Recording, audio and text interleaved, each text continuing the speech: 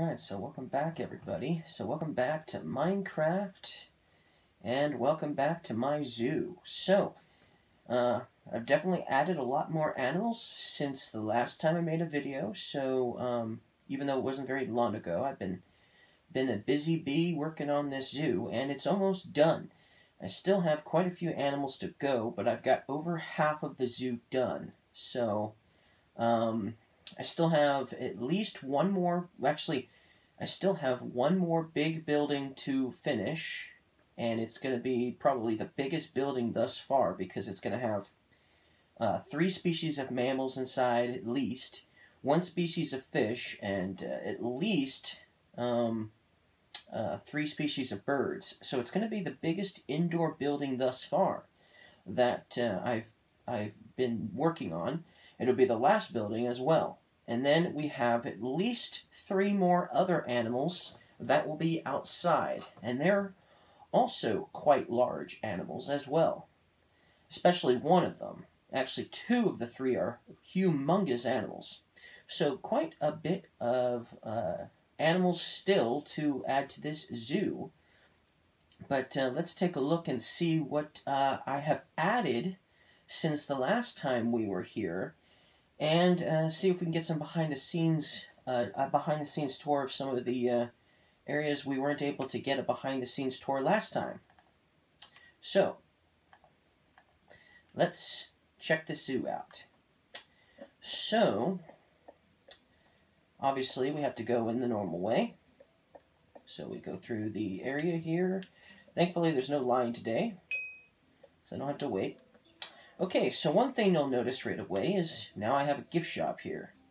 It's very plain, if you ask me, of a gift shop, but there are some choice items in here. There are basically cars in here that you can purchase at the gift shop. We'll pretend that they're actually like race cars or something. And then there's boats in here you can purchase as well.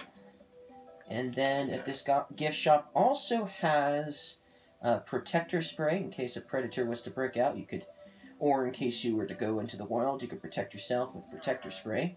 But this gift shop is also selling newts, so you can buy a newt if you want. A newt as a pet.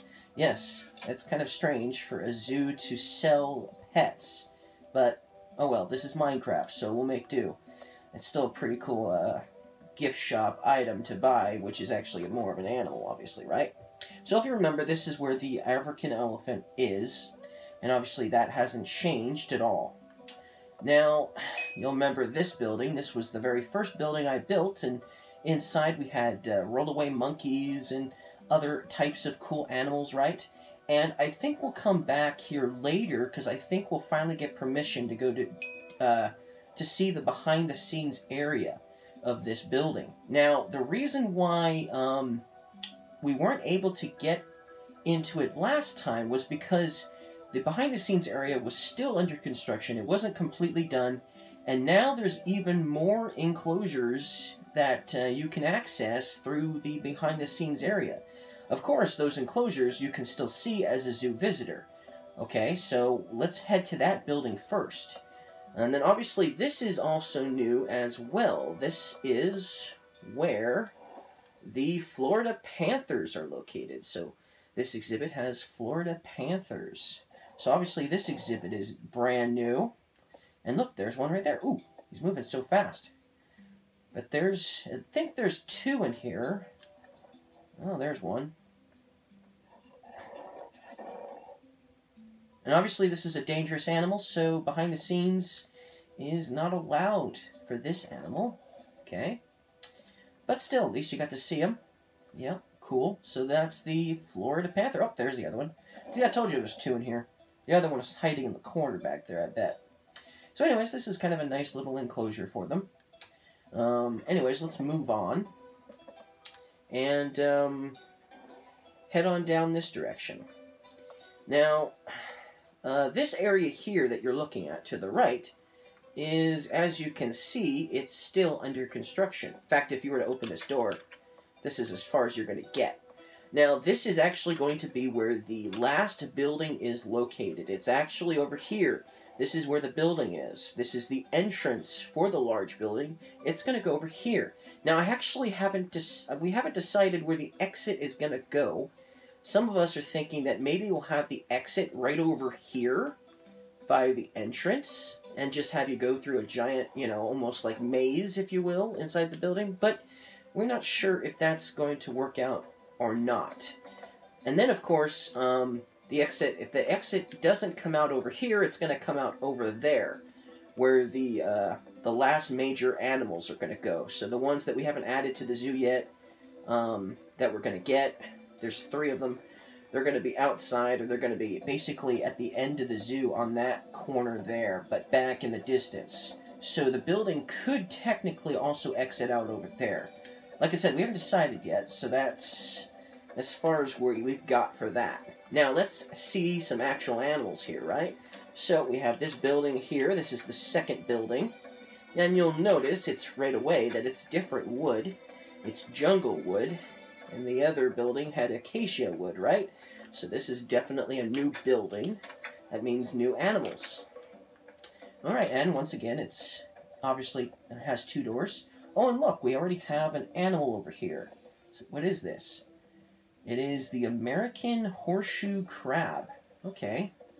Well, there they are. American horseshoe crabs. Kind of reminds me of the enclosure for the Laurista newt, except they're a little bit bigger. A little bit. And there's not nearly as many of them in here.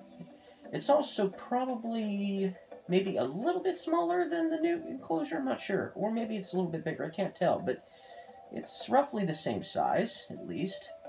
So here, yeah, that's our first animal, a crab, the horseshoe crab. So that's cool. So that's our first animal in this indoor building. And then obviously we have a nice staircase here that will take us up to the 2nd floor. So let's head on up. And this is kind of an interesting one. So it is not going to be exactly the same as the last building, because I've changed a few things with this look. So first of all, we have the 3-toed sloth in this enclosure. Ooh, and there they are down there. And you can even sometimes see them up here walking around in the canopy, if you will. And there's even some water for them right there as well, sort of. Let's go down and see them, though. So see, we have this area here that is a dead end, basically. But it gives you a second option at looking at the sloths. So if they're not high in the canopy and down here in the ground instead, you can maybe get a better shot with your camera, I mean, at the sloths down here. So there's a few of them in there for sure. So 3-toed sloths. So this is their exhibit. Now there's not very many animals in this building. So this is like I want to say this is like the 2nd largest. This is definitely the 2nd largest animal in here, for sure. So, there's only 2 mammals in this whole building, so that's the 3-toed sloth. Okay, so nice way of being able to view them. You can view them from 2 different locations. Before we head on downstairs to the 1st floor, there's actually a 3rd floor here. See, that's different, right? The other building did not have a 3rd floor. And so here we have our 3rd floor and our next animal, which is the marine iguana. So here it is. We have some marine iguanas here. Look, there's quite a few of them up here already. This is actually, once again, this is another enclosure that's going to have 2 different angles that you can view them. So if they're not up here, you can view them in the 1st floor and see if they're down there. Now, these marine iguanas really like to climb. So even though they're excellent swimmers, they really, really like to climb. At least in Minecraft they do. So I decided that I would make this a slightly bigger enclosure for them, so that way they could climb to their heart's content by having basically 3 floors. Now, even though they have 3 floors, you can't really see them if they're on the 2nd floor. You can only see them if they're on the 3rd floor or the 1st floor. You might be able to see them in some spots on the 2nd floor, but there's a couple of spots where you can't see them on the 2nd floor because there isn't a way to see their enclosure from the 2nd floor, obviously. But maybe we'll get to do a behind-the-scenes tour, and then we'll be able to see them in the enclosure. So here's the first floor enclosure of the marine iguana. And see, they're down here as well. And you see what I mean by you can't see the second floor? The second floor is back there behind that cave-like entrance, so you can't really see anything back there too well. That basically gives them some place to basically not have anyone bother them, if you will. Unlike the other animals who have, like, dens that they can go and sit inside and not have to worry about people bothering them too much if they just need some alone time. Even animals need alone time, after all. Well, I thought the iguanas could use a spot for alone time as well, so I made it so that way the second floor area would be almost impossible to see them anywhere up there. So if they're there, then you won't be able to see them. But there's so many in here that there is a good chance you shouldn't have any trouble finding at least one in here somewhere, whether it's the third floor or the obviously the first floor. So still really cool marine iguanas, awesome enclosure, definitely a good enclosure for them. Then over here right next door is the giant anteater. So the giant anteater enclosure is inside. I was originally going to put them outside, but you know what? This enclosure is actually bigger than you think. The giant anteater here, and there's two of them, is actually a two-enclosure building. There's the building that you can see that they're indoor, and there's an outdoor enclosure for them as well. So if it's too cold, they can be locked inside. They also have a den back there, so they have an area where they can be alone if they need to be. But they also have this nice indoor enclosure, as well as a nice outdoor enclosure as well. So let's go ahead and see their outdoor enclosure. So let's leave this building, because that's all there is to see in this building. Like I said, smaller building for sure, and obviously the next building is going to be much bigger. There's going to be much more enclosures, much more animals in the third and last building. So look forward to that for sure. I know I am. So we come over here, and the first thing you'll notice is this wall here. This is actually, everything behind this wall is under construction. So all the outdoor animals that I still have yet to add are on the other side of this wall. So the enclosures that I'm working on are over there. So obviously we don't want you to just look at areas that are under construction still, obviously, right? So when it's all done, this wall probably won't still be here. We'll probably tear down most of this wall, if not all of it, depending on how big certain enclosures are going to be. One is definitely going to be ginormous for an enclosure. Probably bigger than even the tiger. I mean, ooh, did I say tiger? Yes, one of the animals we're getting is a tiger, and it's going to go over there. So its enclosure is going to probably be bigger than the lion enclosure, or at least as big. At least as big. So, anyways, over here we have another viewing area where you can see the giant anteaters in their outdoor enclosure. Oh, see, there he is. There he is, right over there. So he's got a nice tree over here on this outdoor enclosure. And these things here are like termite mounds. So, you know, they can get themselves some termites from there. And of course, we obviously feed them insects here. So, you know, there's plenty of food for them if they get hungry. But yes, so they have a nice outdoor enclosure so they can get some sunlight. And if it gets too cold, then we can lock them inside their indoor enclosure. So it's definitely very functional to have this type of enclosure. I wish I could do this for all of the animals, for sure. Ooh, he actually climbed up that for a second. It's a good thing it's a good thing we made it so he couldn't climb any higher than that. But still, very cool enclosure for them, for the giant anteater here. So let's move on. Oh, what's over here? There's another enclosure right over here. So if you managed to go in through the zoo and you came through the entrance of the other side, technically this side is also an entrance too for the second building, but if you saw the anteater over here, you'd be like, oh, this is the first time I'm seeing the giant anteater over here. And then let's say you didn't see the giant anteater because it was indoors or something like that. Well, Then we have these animals over here that you can see. The markhor is over here, and they're humongous. So this is their enclosure right here. Quite big and large for sure, but they're also very large and tall.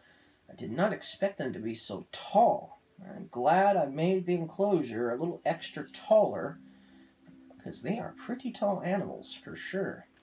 So, yep, these are markhors. So, like I said, if you did see the giant anteater already, then you can come over here and you can still see yourself an animal you haven't seen in this exact viewing area. If you are viewing the giant anteaters the first time, because you haven't gotten into the building yet, well, even though you might get to see them here, there's at least a few animals besides the giant anteater inside of that building, like the three-toed sloth and the marine iguanas, right? So there's something interesting to see in that building if you end up coming this direction.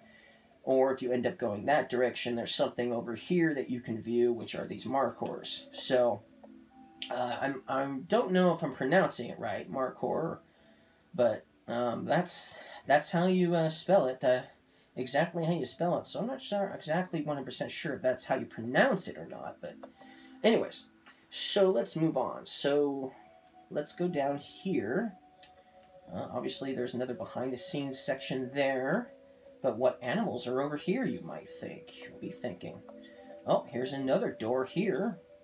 Obviously, another behind-the-scenes section. But, obviously, what animals over here? Now, you're probably thinking, ooh, there's a couple of doors here. This is the entrance and exit of the first building.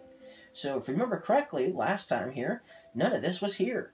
Nothing on this side of the building was here whatsoever. None of this was here. So, this is all still new. And if you remember correctly, the giraffe is down this direction here to the right. So all of the buildings, all of the enclosures, all of this is new right here. So over here, we have actually 2 enclosures here. 3 enclosures in this area. So this is the viewing area for the secretary birds. There's one back there. Oop, there's one over there. There's one over there.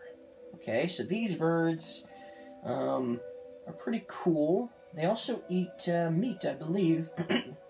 Yes, they eat meat. So, but they're not as dangerous as something else. Most birds that eat meat aren't necessarily very dangerous either. But still, pretty cool birds, secretary birds. When I first saw them, I was thinking, well, why did they add these animals and not the ostrich or something like that? But, no, they're bigger than I thought they'd be, for sure. So, anyways, we have the secretary birds over here. And then over here we have the scimitar oryx, or orcs. So, here they are. So, another big species of antelope right here. Obviously, they have themselves a nice enclosure here, too, right? So, now, this is still technically Africa. Same thing with the secretary birds. So I wasn't completely done with all of the species of animals that live in Africa. So because we have these guys here, for instance. So, anyways, that's a scimitar oryx, secretary birds, and we still have one more animal over here. One of my favorites, in fact. Oh, and I apologize, I forgot to put the sign up. Hold on. Only take a sec. There we go. Whew. Alright, so here we go. We have the okapi. This is the... Ooh, he ran away. These animals are very shy. They're also very rare, very elusive animals. It's hard to find them in the wild, but they live in Africa. And they're the closest living relative to the giraffe. I know they might look like a zebra because of their legs there, or sort of like zebra legs, right? But they're actually the closest relative to the giraffe. And they're fairly tall, too. I mean, Minecraft doesn't do them justice. They're a lot taller than that, if you ask me. I've seen them in real life, so I know they're tall. Not as tall as a giraffe, obviously, but still tall. And they live in, I believe, the Democratic Republic of Congo. At least I think that's where they live. Anyways, like I said, hard to find in the wild. Obviously rare animals, but very beautiful indeed. And this is definitely one of my most favorite animals. This animal here was actually the whole reason I decided to build this zoo on this safari map because or safari map pack because they had the okapi in here. Well, in the Marine Iguana too, honestly, that's cool. But the okapi here is the main reason. So beautiful animal. I'm glad that this animal is here. Very, very cool. So, anyways, let's move on. And obviously, we have the sign up for the okapi now. Can't believe I forgot that. So, and then of course we have a nice little sitting area here. So obviously this is kind of cool. There's like it's a viewing area for 3 separate species of animals. That's really cool. All right, so let's move on. So, and then if you were to continue in this direction, obviously you can see that's the oryx enclosure, and then the painted dogs are over there, and obviously the giraffes are over here, and nothing else has changed with the exception that the enclosure is big for the oryx. Now, so let's go ahead and do a behind-the-scenes tour of that building that we have not done a behind-the-scenes tour of. We'll do that real quick. That'll be the last thing we do for this video. Since we have permission from the zoo staff and zookeepers to do the behind-the-scenes tour, obviously, of the building. Now, remember, this is actually 2 buildings, and the zoo staff can access both buildings through this one door, so that's mighty convenient.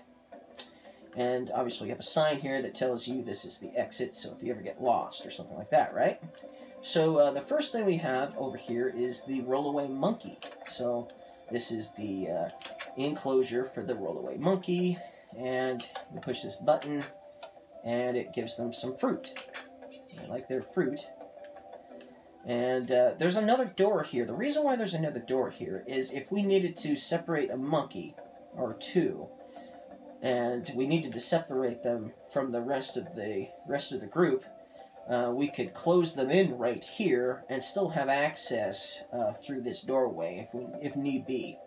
So that's why there's 2 doors here. Anyways, so this is the indoor enclosure for the rollaway monkeys. If you saw the last video, you got to see them from the visitor side only. But this is what it looks like if you were actually in the enclosure with them. Remember, I'm a zoo volunteer, so I just happen to be allowed to come in here and show you guys. Normally I wouldn't be allowed inside an enclosure with an actual monkey, of course, but this is Minecraft, so it works just fine. And it's not like we're inside with a lion or something like that, right? So, not that these guys aren't dangerous in their own right. But anyways, so this is what the indoor of the rollaway monkey enclosure looks like. Let's move on and make sure we don't let any monkeys escape. Alright. Okay, so then if you were to take a left in this direction here, this takes you to the kitchen. So this is where the zoo staff can prepare diets and things like that. They can do it in this building. And then if you were to continue on in this direction, it takes you to the Luristan Newt enclosure. Now, we won't go inside because it's such a small enclosure, but obviously there's 2 doors here, just like most of the other enclosures. So, anyways, if you remember the newts, you can go and watch them for the first video if you forgot what they looked like. But anyways, that's their enclosure there. Now, I know it seems kind of silly to have that whole walkway just for some newts. It's just how it worked out. That's why I put the kitchen here, because we had so much space for a kitchen in this vicinity anyway. So anyways, and technically, if you think about it, the rollaway monkey is technically in this direction. I mean, if there was a wall right here, then technically it would for sure be in this direction. Okay, so then the rest of the indoor animals in the 2 buildings are in this direction here. First, we have the American horseshoe crab. They're in this exhibit, and we're just going to take a quick spy on the enclosure. So you see here's horseshoe crabs. So that's their indoor enclosure. And then if you continued going this direction, we have the rest of the animals. So in here we have the bearded vultures and the ground hornbills. We won't go in there with them, but there's you can see that there's a hornbill right there in the corner. that's another reason why we're not going to go in. But yeah, there's a hornbill right there. And there's one over there. So that's their, obviously, their enclosure for them. And then this is the pangolin enclosure down here. So, you know what? Let's go inside real quick. So, here we go. Here's the pangolins. Now you can see them a little bit better. They look a little bit better this close up, that's for sure. And obviously this is the first floor viewing area of the pangolins. And then up there is obviously the second viewing area of the pangolins. But anyways, that's the pangolin enclosure. Hey, move, buddy. Move. There we go. Don't want to step on you. And don't want you to escape either. Okay, there we go. That's the pangolin enclosure. Okay, then the rest of the animals that we've just recently added are over here too. So this is the giant anteater enclosure over here. We're not going to go in with them because they're potentially dangerous. They don't have a steel door like the lion enclosure, but still, they could potentially be dangerous in real life. But yes, that's the giant anteater. This is the marine iguanas.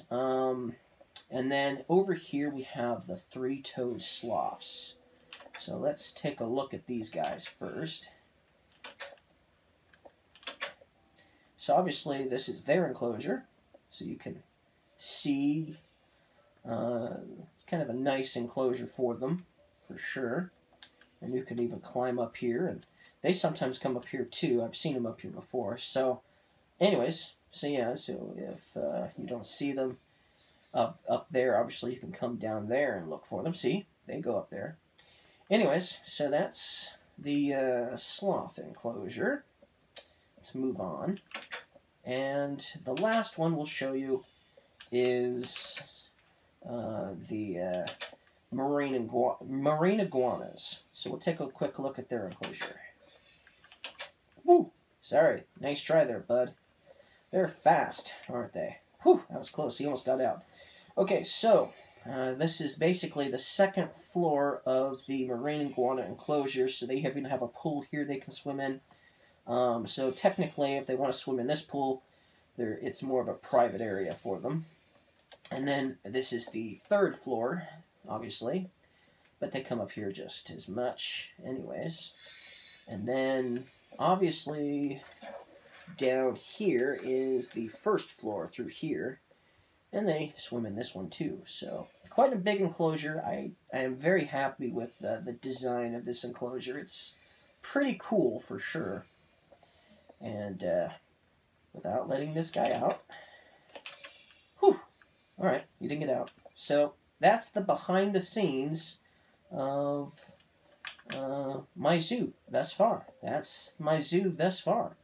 And so thank you guys for watching, and I will see you guys the next time. And that next time will be when the zoo is completely done. So when the zoo is completely done, then we'll be back here once again one more time. See you guys next time. Don't forget to leave a like if you guys liked it.